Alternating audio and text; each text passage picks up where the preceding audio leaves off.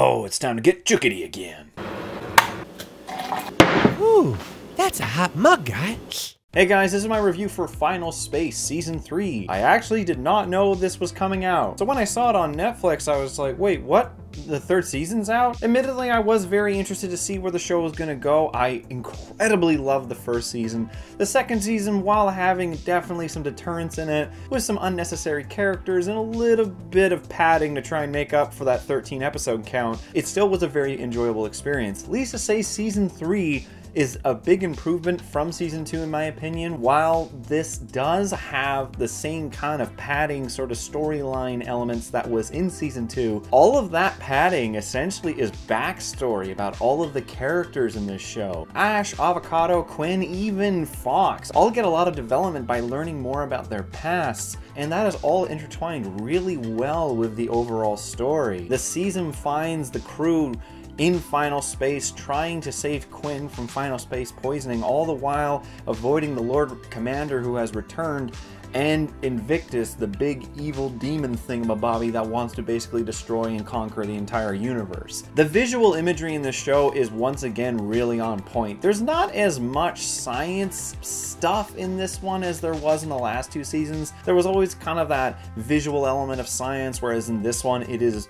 really stepping into the sci-fi fantasy element of it, but don't take that as any kind of negative to it. It is all the more visually enjoyable to see these really crazy and out of this world kind of visual representations of these elements of a fictitious universe. The humor is still very much on point as always. That never falters. I'm always happy about that. The one thing that was slightly absent from Season 2, but very much so in Season 1, and thankfully returns in Season 3, is the heart-wrenching moments. Something I said about the first season was the show can go back and forth between laughing your guts up to literally crying your eyeballs out. This season does it in folds. There are so many deaths that happen. There are so many surprises that do not go in the favor of our characters. I love stories where characters fail, and when they constantly find themselves in predicaments that don't always go their way, that always makes you feel more connected with the characters, and that happens in spades in this season, especially with some inner turmoil. Ash is really a focused character in this one,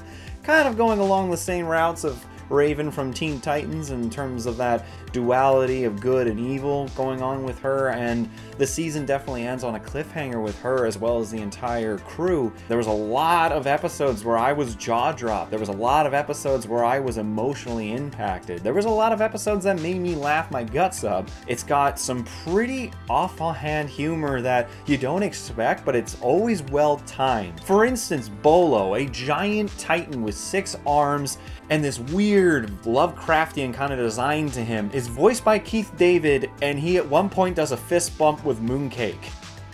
And I laughed. So it all flows well, and it really reminds me of what made me love the first season so much. Is there possibly a little bit too much padding here and there? Technically, these padding episodes is when the characters get to a certain spot and nothing happens until this one convenient issue is solved. Sometimes that Deus Ex Machina kind of element does come into this show, but not enough to deter it. Overall, Final Space Season 3 is definitely a step up from the second season, in my opinion, and it makes me all the more excited for Season 4. Whereas Season 1 I kind of was a bit hesitant because the stakes I thought were set so high. I even mentioned that in my first review, but the stakes are set so fucking high in this season that nothing that they do afterwards will probably equal or top it. Well, now after watching the third season, Season 1 me's opinion can go kiss my ass, because I keep forgetting that Earth got swallowed because there's so many more pressing issues happening in this season. So in the end, I am going to give Final Space Season 3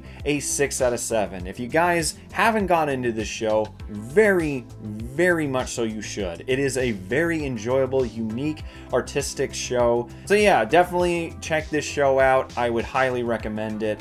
Anyways, guys, I hope you enjoyed the review. If you did, leave a like, and if you're interested in more, subscribe. Otherwise, see you guys next time.